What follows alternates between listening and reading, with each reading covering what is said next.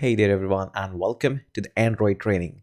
In this video, we are going to talk about the Android lifecycle methods. Now, whenever you design any Android application, it already have those Android lifecycle method. One of the very famous one is an Oncreate method. Now, whenever you design any Android application, whether it's a simple hello world or just a tap of button or any complex application that uses authentication system and all of that, uses one of the very famous methods known as Oncreate. But it doesn't mean that this is the only method of the life cycle. There are a couple of others as well. Now, all of these methods are already defined in your application somewhere in the backend. Sometimes you might want to override those methods and want to perform a specific task on that. Now, an application usually follows the 4 ways, or it can just go through with the 4 path of the life cycles. And we'll be learning about moreover what are these functions and how you can do that. Now, before I move on, a lot of you might be asking, hey, what is the use of these lifecycle methods? Let me give you and point out a few examples that you can relate from your day-to-day life. Now, we obviously know that Oncreate method is useful. Whether you write a hello world application, might want to select a button or text view or edit text. We just write the selectors of all of these in an Oncreate function, because if they are not being created yet, how we can select them? Now, one of the such example can be login method. Now, let's just say in your application, you simply want to check out whether user has logged in or not. Now, one of the very good position to measure that change would be as soon as the application is started, not created, as soon as it has started, because application starts at a lot of time. Maybe it is in the pause mode, going back from there. Maybe one of the example that some of the Prime apps and video-based app that uses is whenever you're watching a video and pause that into a background mode and you come back from the background mode, usually some of the application try to replay that video 5 seconds back so that you don't miss any action and you are in the consistent flow. So how you can do that? All of these things and all of such code is written on these lifecycle methods. And let's talk about more of these lifecycle method. I have got my iPad and we'll be working on that. So let me show you what are these methods and how you can utilize them. So let me shrink up my talking face and bring up my iPad there. Okay, so on the screen, you can see that we have got a few methods. And basically, this is all what happens when your application is going on there. Now, the first in the gray phase, you can see that we have simply a does not exist. So this is the part where application does not exist yet. It is about to be formed. It is about to be created. And on after that, there is an at stop mode. So there are a lot of modes on which your application will be going. This is the stop mode, means your app is not being tapped on the icon yet. So this is the second one we have got, at stop. Now after that, we have got other modes like at pause. Maybe you have moved your application into the background, you were playing some games, a call came up and your application is now at the pause mode. And finally, the running mode, which is everybody is familiar of what is running mode.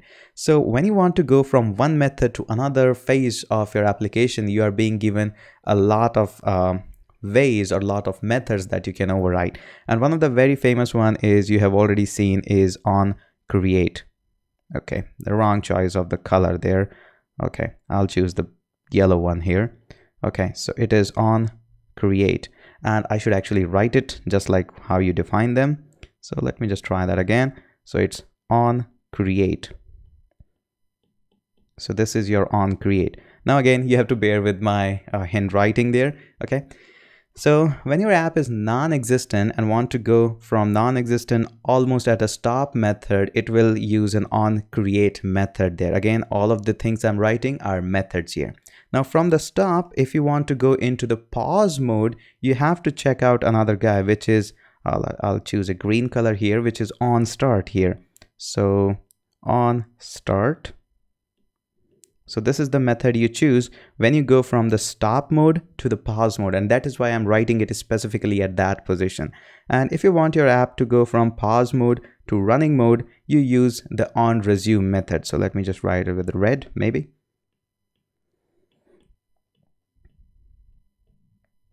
So this is the on resume method. Now, you might be wondering that, hey, I don't use these kinds of methods. Usually in my application, there is just on create and app goes from the non-existent to the running. Yes, that's a good point.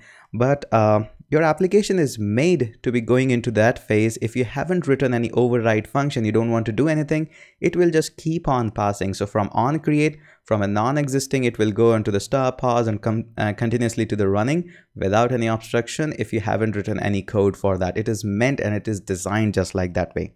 And these are not the only methods. There are still three more. Like for example, from running to pause, you want to go into that direction, how you can go and do that. So for that particular kind of method, we have, yes, you guessed that right, it's on pause.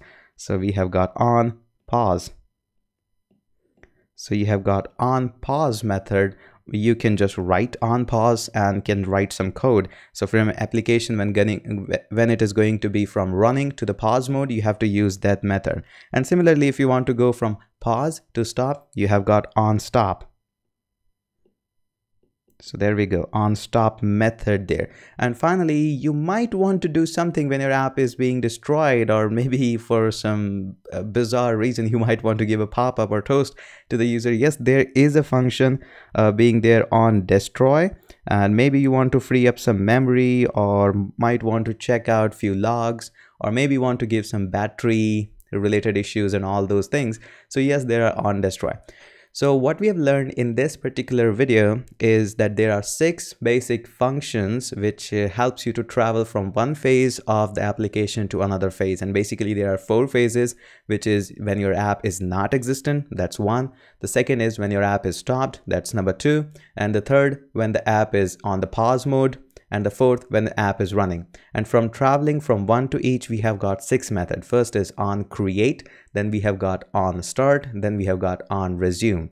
One of the very famous which usually people use is on create and on start. But again, depending on your condition, you might want to use on resume as well. Similarly, if you want to go from running to the pause mode, you can use on pause. From pause to stop, you can use on stop, and stop to destroy, you can use on destroy. So this is basically the whole overview idea of how your application behaves and how you can write customized code if you want to play around with the lifecycle methods. And again, all of these are methods predefined. So you might want to hit Control O on your Android Studio and might want to search for those methods, and as soon as you find them, hit enter, and the studio will write all those codes. And obviously we will be seeing all of these methods and codes live in action as we go on and move on into the course. So that's all about it. So I hope you have enjoyed this video, and now let's get ahead and move on into the course.